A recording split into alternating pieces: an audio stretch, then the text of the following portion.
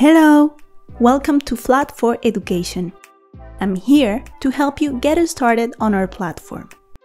In this video, you'll learn how to create your first class. Once you have your education account, you will be able to create your first class. You can create it directly in Flat4 Education, or you can synchronize a class using your favorite learning management system. By the way, our platform integrates with over 25 apps your school might be using. Let's dive into the first option.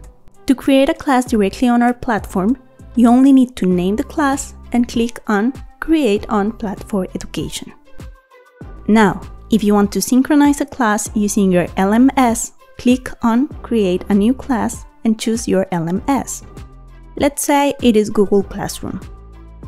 You need to allow Flat4 Education to synchronize your Google Classroom classes. Otherwise, you will not be able to do it.